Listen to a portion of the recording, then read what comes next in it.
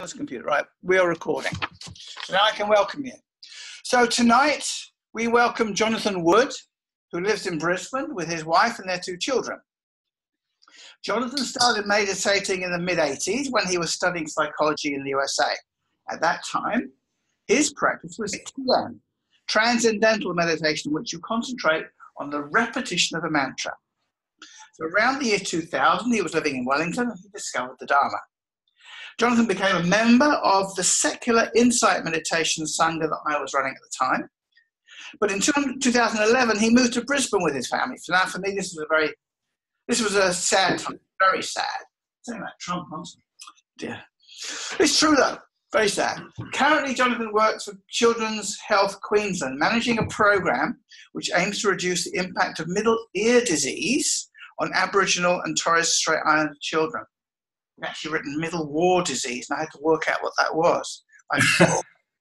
So Jonathan has a regular meditation practice, and he teaches the Introduction to Mindfulness course from Mindfulness Works, which also you may know from Wellington. So he's with us this evening to talk about desire, craving, and the 4 tasks. So Jonathan, welcome back to Wellington, virtually. I'll leave it over to you. Thank you very much, Ramsey, and thank you for having me in your meditation group today. I'm going to talk about a project which I embarked on. I call it a project, but I guess it was a bit of a life change. Where last year I decided to try and impact the reduced craving in my life.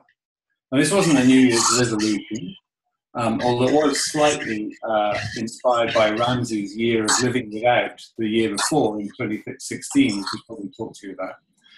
But really it came from my many years of mindfulness practice and the increased awareness I got over that time of my own patterns and my own experience, particularly with regard to craving.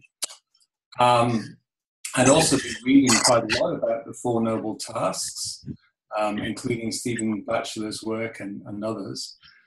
So this talk is really about reflecting on my experience of trying to put these things into practice. I gather you're all quite familiar with the Noble Tasks and maybe with the teachings that underlie them. So I'm going to talk more about putting those things into practice. Now, this is really very much based on my own experience. So everybody will have their different interpretation of these things. And of course, the Noble Tasks themselves are a hugely rich subject. Once you disappear down the rabbit hole of the Noble Truths or the Noble Tasks, or whatever you want to call them, you can really branch out into all sorts of different aspects of Buddhist teaching and Buddhist thought and Buddhist philosophy. But I'm going to focus very much on the practice of the tasks today. And along the way, I'm going to mention some of the sources of ideas and the references that I've found useful as I've been, following this project or following this path. In particular, I want to acknowledge an online course that I did that went into some depth into what these tasks mean in practice. And this course was offered by Tricycle magazine, the Buddhist Review, which some of you may be familiar with. And if you haven't read it, I really recommend it. And it was run by staff from the UK's Body College, which was set up by Stephen Batchelor and a number of others. And the course was run by Stephen and some of his colleagues, Christina Feldman, John Peacock, and Kitchener Weber, all of whom were great teachers and had a lot of wisdom, and it was a really wonderful course to do. These online courses are fantastic because you can sign up to them and then basically you get access to the material whenever you want it, so you can do it at your own pace. So they're great things to do. So you can look out for those things. The course was actually run on what was called the 4 Noble Truths because, as you may know, the most common translation of the Buddhist teaching in that particular discourse is the Noble Truths, although a lot of people have challenged that translation, and you'll see them translated as the truths of the noble ones. Some of Stephen's colleagues at Body College called them the ennobling truths. But here I'm going to really focus on Stephen's interpretation, which were the 4 Noble Tasks. So what are those tasks? Well, you probably know them, so I'm not going to dwell on them in great detail, but for those who aren't so familiar, The first one is to fully recognize and embrace things as they are, including the dukkha, so that's about embracing life. Letting go of the craving that is the source of suffering in our lives. Thirdly, realizing the cessation of suffering as a result. And fourthly, cultivating what's known as the Eightfold Path, which is right understanding, right thought, right speech, right conduct, right livelihood, right effort or mental attitude, some people might say, right mindfulness and right concentration. And in a sense, they provide the ethical context for the rest of the practice. And Stephen sometimes refers to this using the acronym ELSA, E-L-S-A. So the E is embracing life as it is, the L is letting go of craving, and you have stopping, grasping, and lastly, acting. And I think that last one is really important because the key thing about these teachings is that it's not just an idea, it's not a concept. It needs to be taken out into your everyday life and practiced in the world. And that's why Stephen was really started to refer to these as tasks, and I find that particularly useful. The other thing to bear in mind, these tasks aren't a sort of sequence, although they're often known as the first, the second, the third, and the fourth. You shouldn't think of them in terms of a sequence that you complete one and then move on to the next and so on. They're overlapping and they're mutually supportive. And any kind of journey down this path is inevitably going to be iterative. And the fourth noble task of engaging in the Eightfold Path really runs parallel to all of the rest. And as you're passing through the path, in fact, the Eightfold Path itself is iterative. You don't start with right understanding and then move on to right thought and right speech and so on. You really should be embracing them all at the same time, perhaps with right mindfulness. So they're a collection of ideas that are to be engaged with, but not in any particularly sequential order. So I'm going to offer my reflections really particularly on the first three of those tasks and putting them into practice. So the first one of them is embracing life as it is, really. And Stephen makes the point that the real problem with craving is that it prevents us leading a full life. Fundamentally, because if you're craving something, you're really not accepting things as they are. You're wanting something that you don't have. You're wanting to get rid of something that you do have. You might be clinging to the status quo in the face of change that is an inevitable part of life. Because as we know, and the teachings tell us, everything arises and passes away. Everything that is conditioned is impermanent. But we often act and think as if the world is characterized by permanence rather than impermanence or change, which is one of the sort of delusions that we labor under, in a sense. Another one of those key delusions, which particularly relates to this question of craving, is that we externalize the source of our happiness. So most people have some kind of version of, if only I had X, then I would be happy. Or perhaps even, if only I had X, then I could stop wanting.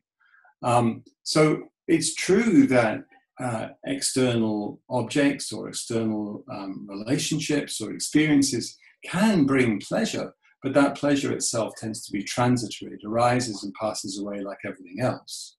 And the passing away of that pleasure can itself create more dissatisfaction or suffering. So there's a cycle there that we feel dissatisfied, we crave, we may obtain, but then we realize that we don't get the satisfaction that we expected, so the dissatisfaction remains, and then craving reemerges once again.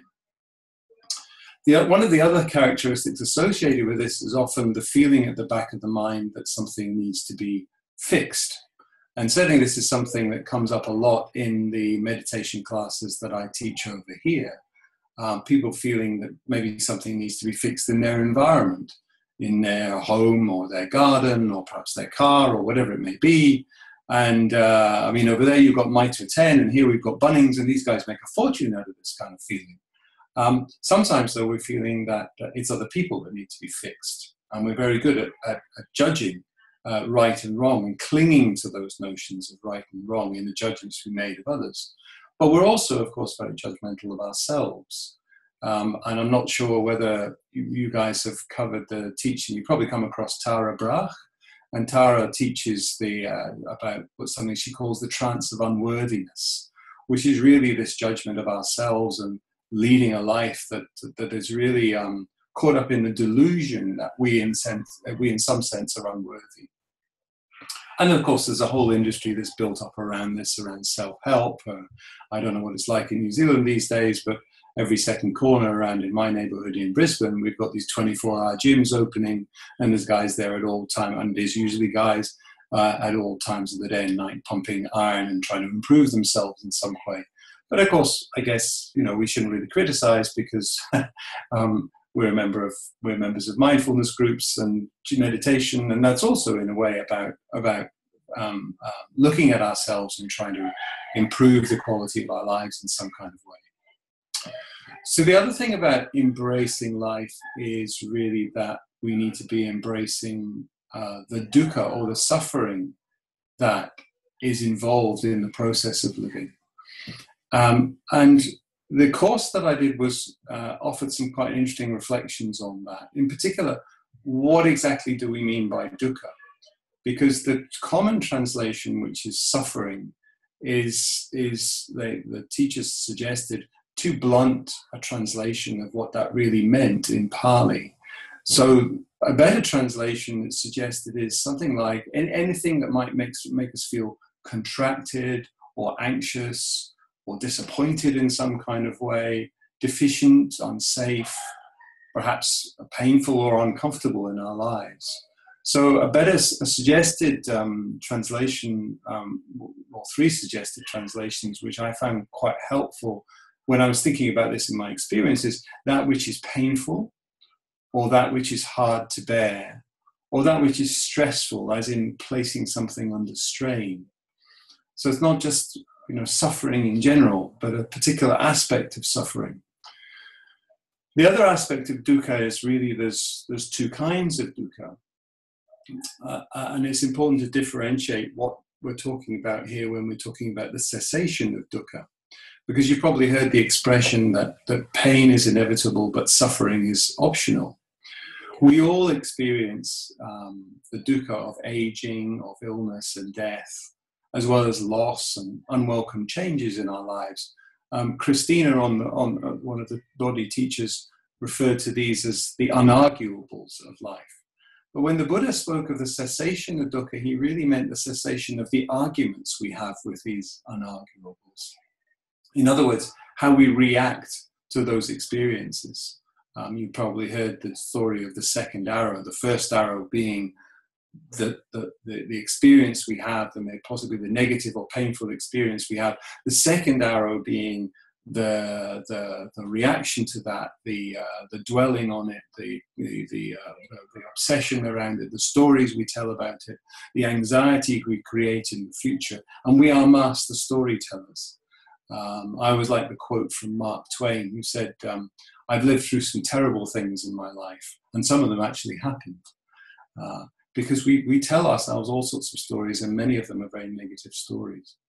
And as I started to pay attention to how these things were playing out in my life, I became aware of several things, really. Firstly, the time and effort that I was putting into different forms of craving and clinging, lots of planning of things, lots of, when it came to material things, often researching the purchases or the best way to introduce a particular kind of change into my life. But associated with that was often a fair amount of worry about making the wrong choice. Even once choices had been made, I found myself worrying about whether those choices had been the right choices.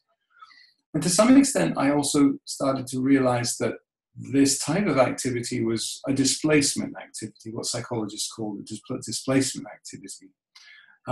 So often, particularly when I was stressed, going through a lot of stress at work, I found myself distracting myself from that by craving a new object or researching a new purchase or looking at a new experience perhaps that I might purchase or go and explore. as a distraction.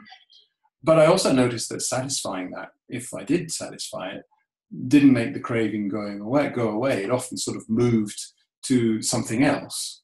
I started to think about it as a sort of a spotlight beam of craving that would alight on something, and then once that had been satisfied, the beam moved on to something else. Again, particularly in times of stress, which is related to this whole question of the cycle of craving that we can get caught up in. But it is, of course, also a distraction from living life as it is, from, as Stephen says, fully embracing life.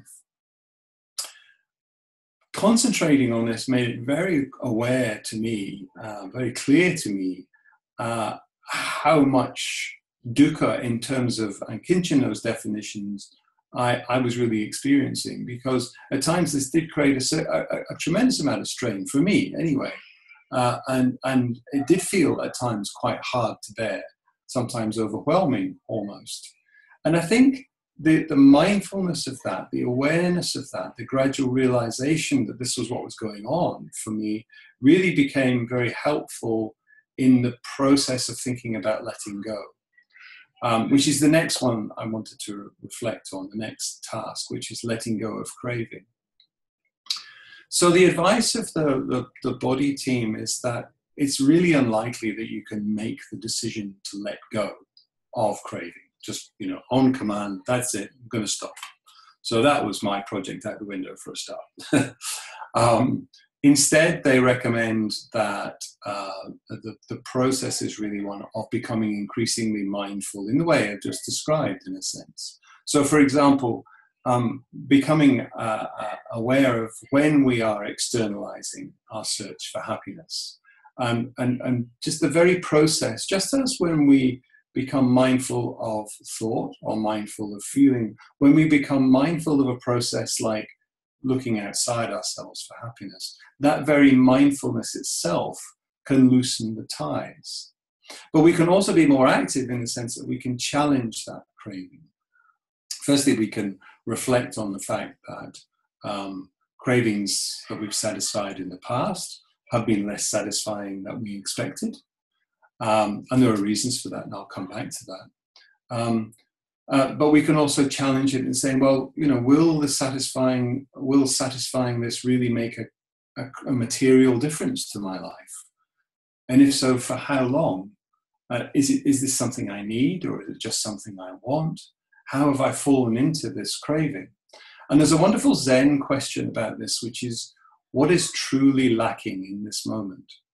And I certainly found that when I was practicing meditation around this, looking at these cravings as they were rising in my mind, asking that question on the cushion, what is truly lacking at this moment, often made it clear that nothing was lacking, and that the craving was inconsequential, really. And that, again, loosens that ties and allows you to see that the craving can arise, and if you don't pay attention to it, it can fall away as well. Another thing we can do is we can let go of whatever behavior is fueling the craving. The body college guys talked about the fire of craving, and that we feed that fire with particular types of fuel, and whatever the fuel we use may be different for each of us, but you can see browsing eBay or Trade Me, or reading magazines which talk about lifestyle change, or daydreaming of owning new things, or gaining new experiences, or gaining new relationships. All of these things feed those cravings and keep them alive. So becoming aware of those processes can really be quite helpful. But despite the fact that we have these tools at our disposal, giving up craving, I have to say, is a lot harder than I expected. And again, there are some pretty clear reasons for this, I think. The fact that the truth of craving is a truth, it's a truth for the same reasons that a cliche is a cliche. It reflects something extremely common, if not universal, in the human experience. I mean, if you think about it, the teachings and the discussions around craving and dukkha have a very long history, going back 2,500 years to the Buddha's time. And not only that, but over that 2,500 years, the idea of these noble tasks or noble truths has resonated across many different cultures, from Tibet to India to USA and the West, all of which have very different attitudes, very different values, very different degrees of materialism, if you like. When you see something like this in human nature, it does suggest that this is hardwired into us as a species. And there's a wonderful book on this, which I really recommend. I was telling Ramsey about the other day, by a guy called Robert Wright. And the book is called Why Buddhism is True, The Science and Philosophy of Meditation and Enlightenment. And he writes a lot about evolutionary biology and the way in which evolutionary biology has preconditioned us to manifest a lot of the things that Buddhism talks about. For example, he says that evolutionary biology has created in us, genetically programmed into us, if you like, over millions of years, abilities and drives that increase the likelihood that our genes are going to be passed on to the next generation. This is obvious. But when you think about this in terms of craving, going back, thinking about when we were living in caves or whatever, the ability to attract the desire to attract or gain possession of objects and things that might signify our attractiveness and our status in society will increase our attractiveness to the opposite sex and increase our likelihood of passing on our genes to the next generation. Similarly, the desire or the constant feeling that we need to improve or change our environment to increase our comfort or increase our security, again, increases our chances of passing on our genes. So over eons and over multiple generations, this can become hardwired as a pattern within us. And associated with that is if you were going to design a kind of system that was going to do this, it would be helpful to have associated with that certain delusions. For example, overestimating the benefits of having an object of desire, overestimating the amount of pleasure that we will get once we've gained that object of desire. And similarly, underestimating how short-lived the sense of pleasure will be that we get from that object, that having that object. These things all have benefits for us simply in terms of passing our genes on. Of course, it does have benefits for us as a society, as a species, if you like, because the desire to fix things has created technology, it's allowed us to dominate nature, and indeed actually eradicate many of the sources of the unarguable suffering that mankind experiences or has experienced. But the hardwiring comes at a cost. That same continual desire for change that works so well for us as a species can be a source of unhappiness at the individual level. Because the thing about evolution is that it cares a lot about your genes, but it doesn't really care about you. And of course, at a societal level, these sorts of things are also reinforced by the social norms and the values, particularly of Western society, because materialism is the foundation for our economy. Economic and business growth is possibly the single most important measure that politicians pay attention to. And that growth, as we know, there's a lot of discussion about, an increasing amount of discussion about this around these days, of course, that growth requires continuous consumption. So what we have is advertising promoting continuous wanting. And the best example I've seen of this was a sign I saw in a sort of fashion boutique here in Brisbane. I meant to take a picture of it, but I never got around to it. But the sign said, it was a woman's clothes shop. It said, "My only constant is the need for a new look." And I thought, boy, if that's not a recipe for unhappiness, I just don't know what is.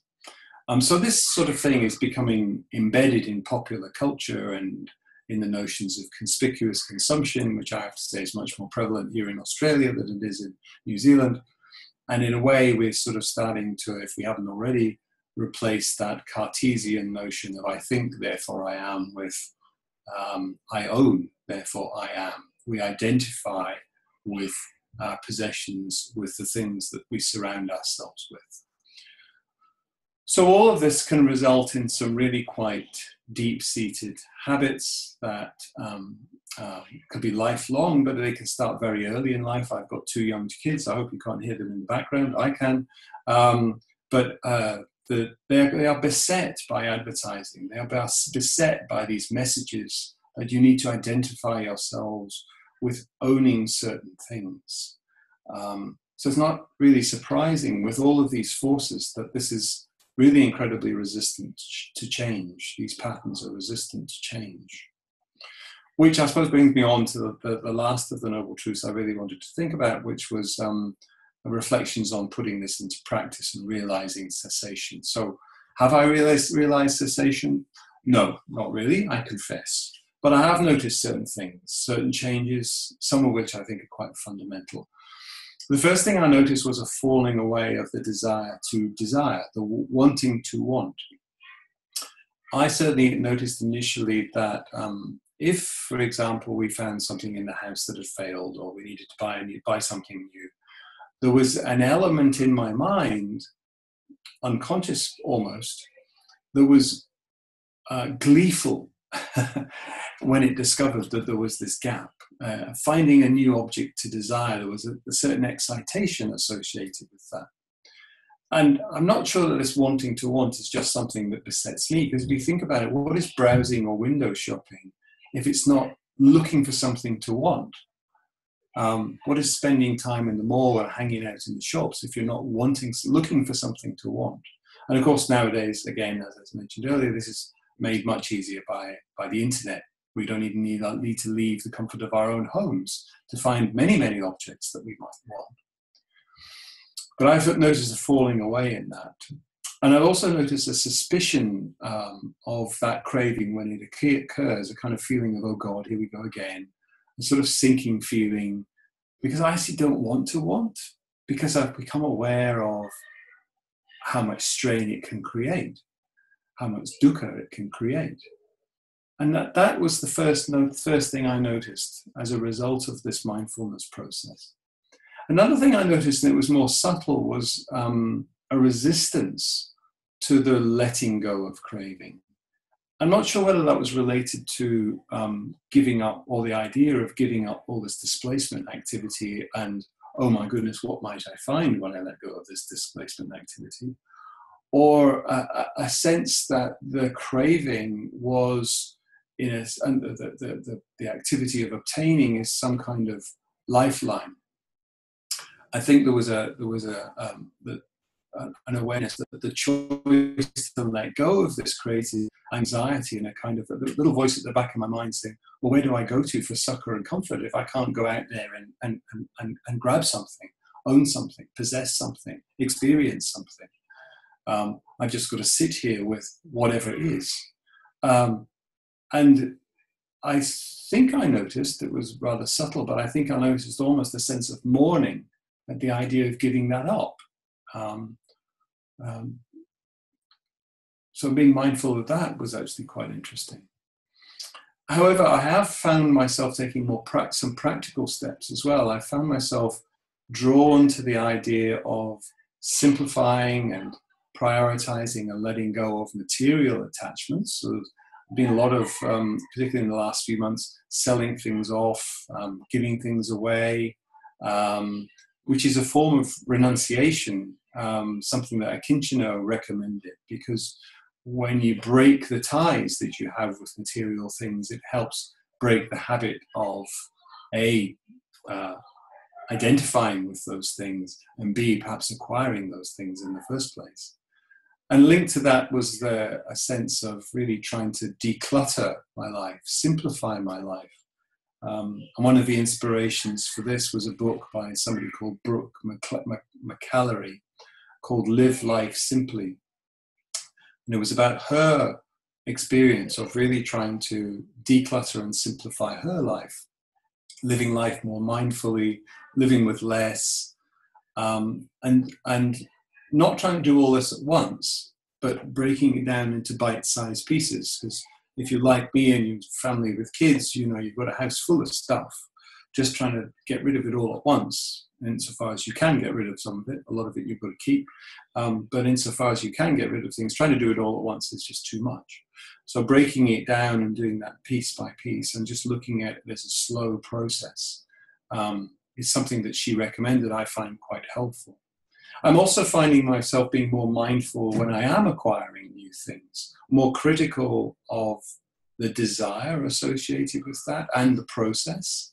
Asking those questions about, is this just a craving that's emerged out of nowhere, or is it a genuine need that we have? And it's quite difficult, again, when you've got small kids, because there's a constant churn of toys and books and clothes as they reach different stages in their life and they outgrow what they had in the past, and they need new stuff.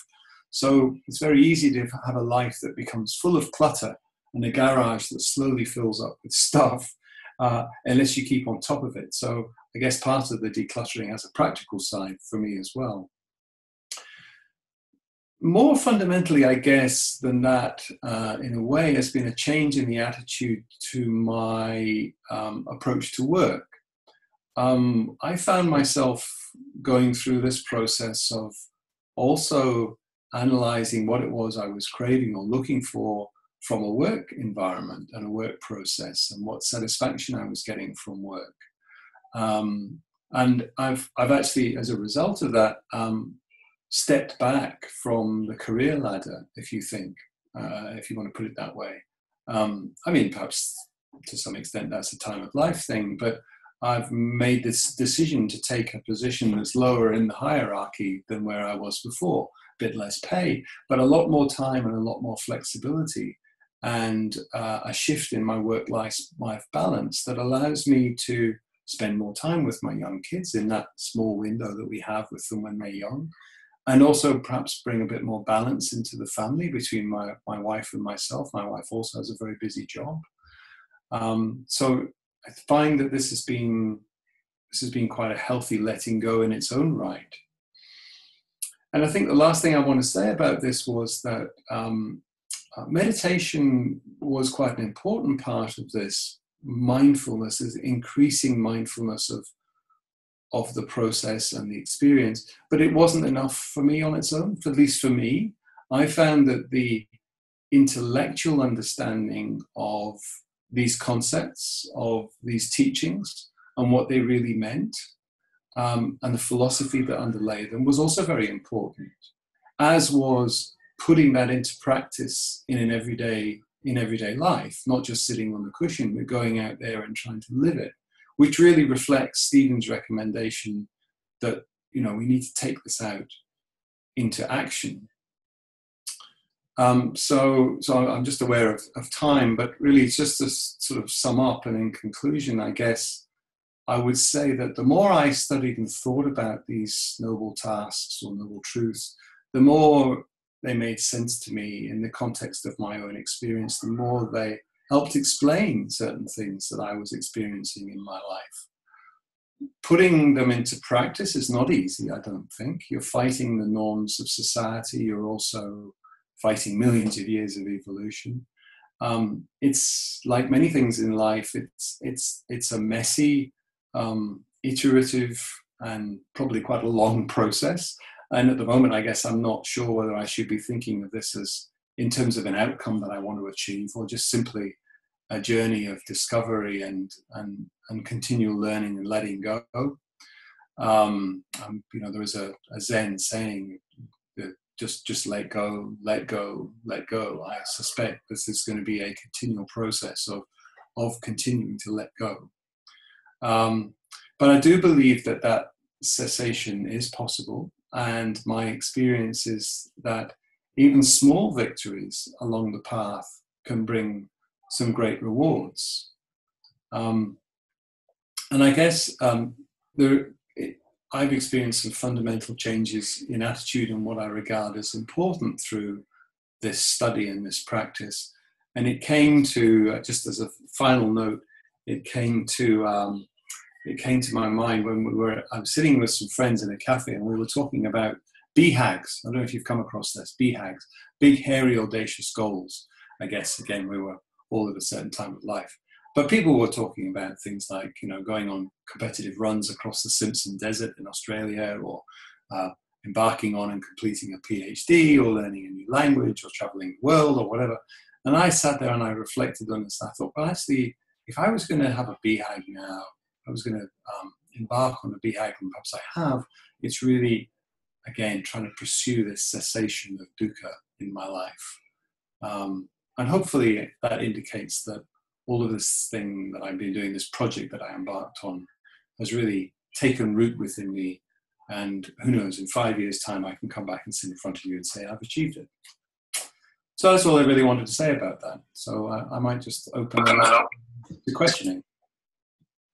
Thank you, Jonathan. If anybody wants to ask Jonathan a question, I suggest you go up to the computer and face it. Oh, what do you want to see?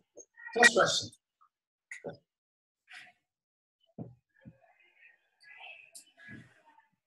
First observation. Thank you, Jonathan. My name's Alex. There's really no need to kneel in front of me, It's, I haven't quite got that far down the path. I'm really interested in, I guess, trying to, your observations about, I guess, like our culture and our society and how that develops or builds a lot of craving in us is for me like one of the hardest parts about dealing with craving, the constant advertising and things like that in terms of ambition. And I guess one thing which I'm wondering or was thinking about in your talk was how to try to sort of balance those aspects between the fact that we live in a society which is very much orientated around acquisition and wanting things, with also the four great tasks. So one thing which I was thinking about was like, for example, I'm being offered like a new job or a job which pays more money. And I'm sort of like, well, the only reason I'm interested in the new job is because it offers more money. And that's the sole reason. And all the other things about lifestyle balance and everything like that is sort of cast to the side. But I'm aware, though, that I'm then put in the situation of craving. I guess what I'm coming to is, how do you deal, I guess, like, if I'd never had craving for another job, then I would still be working at McDonald's where I started. I guess, how do you sort of like, do you have any advice on how you sort of balance it within our society, the desire for avoiding craving with the fact that we've got to live and be in a culture that's very craving orientated? Yeah, and also, you do need firstly, you need a certain level of material comfort in order to have a sense of well-being. And you need certain possessions in order to be able to engage with life in certain ways, People talk about boys with toys and so on, but if you don't have a surfboard, you can't surf. If you don't have a four-wheel drive, you can't go exploring the outback of Australia, whatever. There are certain things that are enabling of lifestyle improvements. So one of the things I tend to do now is, like I said earlier on, I do think when I'm thinking about buying something, if you're talking about something material, I do think, well, what difference is it really going to make? So I've got a 10-year-old four-wheel drive sitting in the garage, cost me money because it's 10 years old.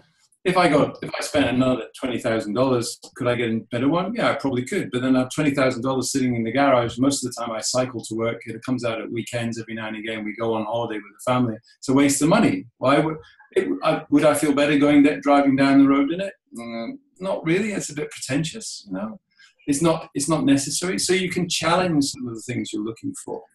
The other thing is, there's a very interesting book written by an economist on the subject of happiness. And he's shown that if you're really earning very little, like you're working in McDonald's or somewhere, getting an increase in your salary is going to increase your sense of well-being. It is going to increase your net happiness. You come to reach a point, however, where increases in salary don't make any difference at all. You might be happy initially, but then you'll often fall back to a kind of a standard level, and beyond that, you're really not achieving a great deal. And I think so. If you really need to say, well, where it also depends on where you are in your life. I mean, if you've got kids who are at school and at a certain level of income and so on. But you really need to think about, well, what's the trade-off here? Any job with bigger responsibilities, greater accountability, more hours, is going to have a significant trade-off with the money that you get for that. So I guess at all times it's always worth being mindful of, why am I wanting this? Is it really just I want more status, more power? Is it because I think I should be progressing up the career ladder? Or is it making a practical difference in my life? Is it really allowing me to develop professionally, allowing me to do things that I wasn't able to do in the past? So I think these are the sort of things that these are the questions we can ask ourselves to determine whether it's worthwhile going down that path. I mean, there are complications around that, and it all depends on our own individual circumstance, because what's good for you now may be different from what's good for you in 10 years' time. And you also need to be positioning yourself for 10 years' time as well. So, I don't know whether that's answered your question, but I think these are some of the sort of things that we need to bear in mind. I think that's really good, Jonathan. It's questions that I can ask myself. So, yeah, that's really good. I certainly think that we can ignore the advertising. There's a lot of bollocks out there. One of the things we did when we lived in New Zealand was we stopped watching TV, which was quite difficult for the first year. But we still don't watch TV. So we have no TV advert projected into our house. We have a TV and we watch movies online, but we don't watch anything with any advertising in it. So my kids aren't exposed to that stuff. And they don't have phones because the oldest is 12. Why do they need a phone? Why do they need a smartphone? They've got friends of theirs who've got phones, and they're starting to think, oh, so-and-so's got a phone and I haven't. But we just say, no, it's not helpful, it's not productive, it's probably unhealthy. So I think there are things that you can do to manage the influence of these things on your life as well. Thank you. Next, who last question? Just got a brief comment. Thank you for your talk. It was great. I won't kneel as well. My name's Jeremy. So I just wanted to point out that the part where you were talking about observing your own craving, and just that little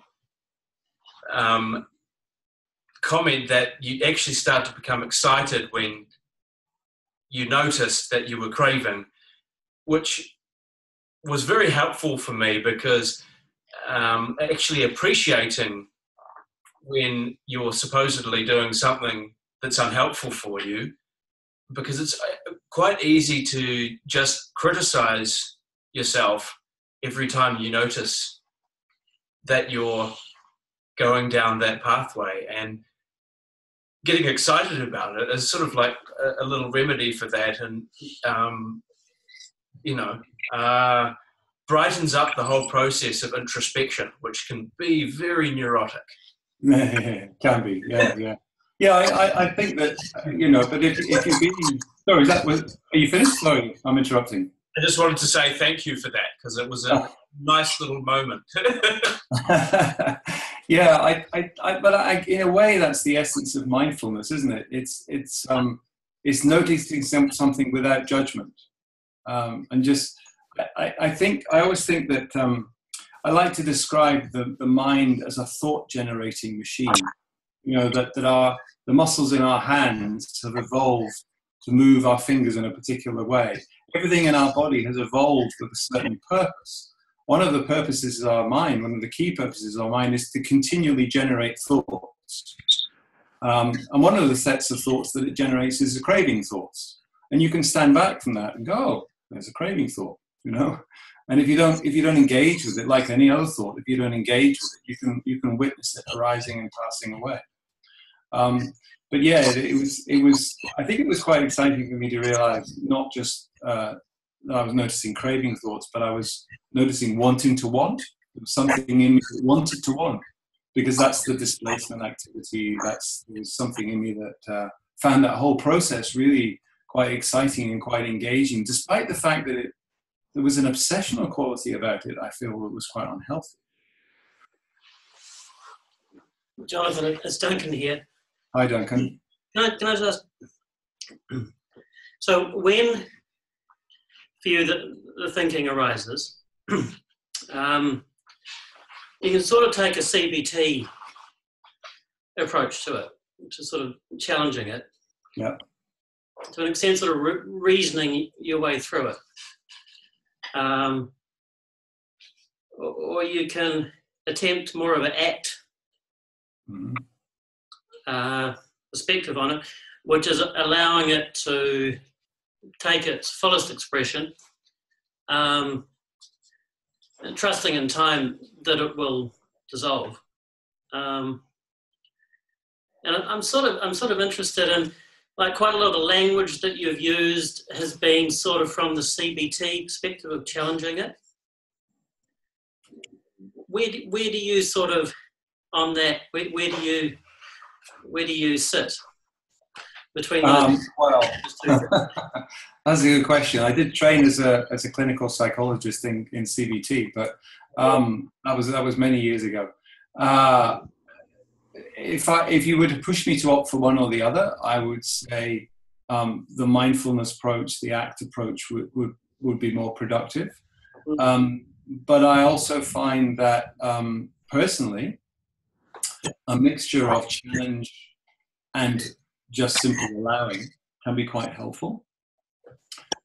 In loosening, it's all really about loosening your association with whatever the thought is, loosening the impact that it can have on you, and undermining the credibility of the thought in the first place can be part of that, as well as just standing back from it and allowing it to arise and pass away. I suppose it depends. I guess if it was, I find the challenge thing quite useful if it's repetitive. I suppose that's when I would use the challenge more. If I find it coming back and back, I'll really start saying, "Really, is this really relevant? Come on," you know, and also almost having that dialogue with my mind. Because this is a paradox I struggle with all the time. Because in challenging it, that's an expression of a craving to be rid of their experience. Yeah. But, I mean, and look, that you've got to one of the essential paradoxes at the heart of meditation practice in a way, because, you know, we're asked to, the decision to meditate, the decision to embark on the path of the dharma, the decision to set time aside in your day to this particular activity as opposed to other activities is an active decision. And you are trying, by doing so, you are trying to affect some kind of change. And yet at the same time, the process should be about accepting things as they are. And that's one of the paradoxes inherent in the whole process. But we just have to live with that. That is one of the paradoxes in this practice. There are paradoxes in many other practices as well. But nevertheless, the practice can be helpful. Actually, I attended a retreat just last December. There's a particular sutta or something where the Buddha talks about dealing with troubling thoughts, and like the first thing he advocates is, I think, what would ACT would fall under, just pay attention to it, and often that's enough, and the mind will just turn away of its own accord. But then it goes on to like 4 other techniques, and the last one's like grab onto it with your mind and firmly concentrate on something else, and like, that's only to be used in extreme circumstances. But like some of them in the middle, it talks about, he uses the metaphor of using a smaller thorn to push out a bigger thorn. So using these challenging thoughts to kind of dislodge whatever it is that's stuck there. And all that just to say, it seemed like the Buddha advocated for both. Yeah. I know that discourse, and you're right, the 4th one was really quite aggressive, really. It was sort of getting angry with yourself. But there's a more gentle approach as well. Have you come across the work of Mathieu Ricard? He's got his own website, but he's the guy who's known as the happiest man in the world because of all this study that's been done on his mind. He's the Dalai Lama's translator, but he started work with Ramsey will correct me, he was a biologist, I think, or a neurologist with the Pasteur Institute. He has a PhD from the Pasteur Institute, and he spent his life as a Buddhist monk, really. And he's got some wonderful stuff. He's written a great book on happiness, The Secrets of Happiness. And he talks about compassion practice as, in a way, what do you call it? An antidote to all these things. So this is a more gentle version of what you're talking about there. That if you're experiencing negative mind states that you find hard to deal with, if you practice metta meditation, that becomes an antidote to those negative mental states. So he's taking an active decision not to challenge them, but to replace them with something else that's more productive. And if I can just come in here, this is Ramsey. I would just say that this is why I think you mentioned this also, Jonathan, that practicing the first 3 tasks is just not enough. You know, to experience life, let go of greed, hatred, delusion, confusion, and stop and savor the moments. It's not enough. It's that 4th task which gets you into the ideas behind it and gets you to be more selfless and less self-centered. And again, it's iterative is the word you use. I think Stephen calls it a positive feedback loop. Yeah. Because in a way, you need. You could become a mindful sadist. you can use mindfulness to get rid of your guilt at causing suffering in others. So in a sense, I always think that mindfulness is all very well, but what do you do with it? You know, mindfulness is in a way is a tool. And the Eightfold Path is really giving us that ethical foundation to say, well, if once you've achieved this mindfulness, here is what you do. You know, you choose a livelihood which is worthwhile, which is beneficial, which is compassionate, etc., etc. And I think that's an important complement to the more technical aspect of mindfulness practice. Jonathan, can we take one final observation or question from someone? And then I think time's up for the evening. So one last.